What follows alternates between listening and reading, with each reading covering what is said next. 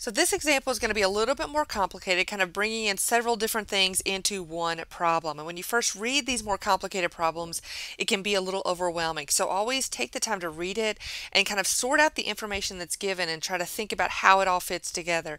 And sometimes that means just starting the problem, and if you get a wrong unit or something doesn't look right, you can fix it later.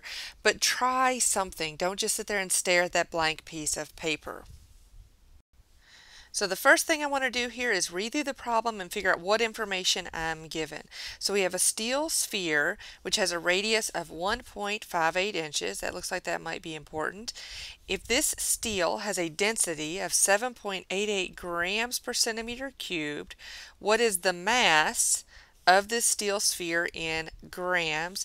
And it tells us the volume of a sphere equals 4/3 pi r cubed. So we're actually pulling a little bit of geometry into this problem as well. And so on sometimes for problems it's easier to think backwards rather than to think forwards. And so what we're actually going to do is go to the end of this problem, because we look at what is being asked for at the end of the problem. It says, well, we're asking for grams. Okay, that's what we know we want to end up with, is units of grams. And when I look at the information given in the problem, what I see is that I have one thing that relates grams to anything else, and that's the density here, because it's in units of grams per centimeters cubed. So I know somehow that's going to help me get to grams, but that means that before I can get to grams, I'm going to have centimeters cubed. Now centimeters cubed is a type of a volume, and so this is where the whole volume of a sphere comes in. I've got to know what that volume is, and I've got to find it in terms of centimeters cubed. Now I can find the volume of the sphere. Okay, I can use my formula here, 4/3 pi r cubed. And so the only number I don't know in that is really that r, that radius. So if I have the radius in units of centimeters, we're going to put centimeters here in parentheses, then I could find the volume in centimeters cubed. I could then use the density to get to grams. And so I need my radius in centimeters, and I'm given the radius in terms of inches. And so I can use my relationship between inches and centimeters. So 1 inch equals 2.54 centimeters. So I can get from radius in inches to radius in centimeters to a volume in centimeters cubed, and then to grams. Now notice that I actually started at the end. I looked at what I was trying to finish the problem with, because then I could work my way backwards, and sometimes that's an easier approach than figuring out where to start a problem. The other thing I did is I kind of made a plan and mapped it out. Notice that I'm not really using any numbers in here. I didn't put in what the actual radius was. I was worried about the units, because if my units aren't correct, there's no way my answer is going to be correct. So now I've got my plan. Now I can actually go through and set up the problem. So the first thing I need to do is convert my radius from inches to centimeters. Now this is going to be a problem that we can't set up all in one fell swoop and looking at one calculation at the end. We're going to have to do this in a couple of parts, primarily because of this volume issue here. We're trying to go from a distance to a volume, and we have to use a formula there in the middle.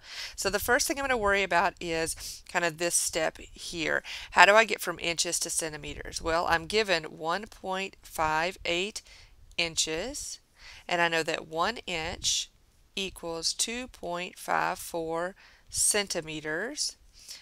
And if I look at this, I can see that inches cancels with inches. So now what units I'll be left with after this stuff is centimeters. So we have 1.58 times 2.54, and I end up with 4.013 centimeters. Now I am keeping one extra sig fig here. I'm going to put a little line here under the 1, just a reminder that it's really the last sig fig I have. But we tend to do that, carry an extra digit through, just so we don't get any rounding issues at the end. So now we have our radius in units of centimeters. Now we can take that radius and put it into our volume formula here. And so I can say that I've got 4/3 times pi times 4.013 centimeters, and I need to cube that.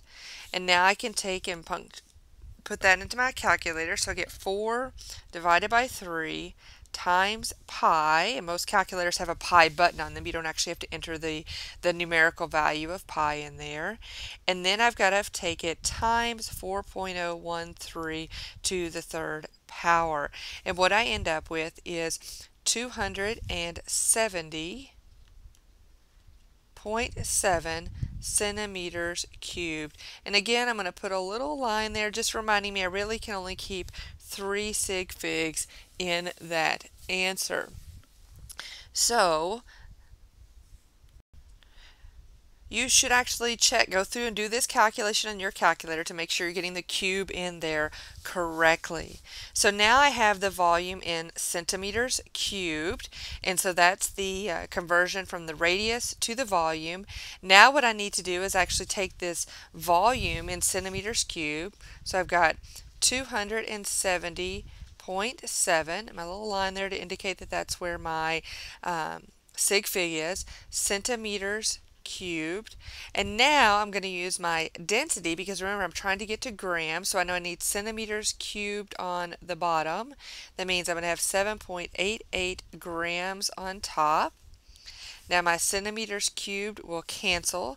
Now I can solve this and find that the 270.7 times 7.88 equals 2133 grams.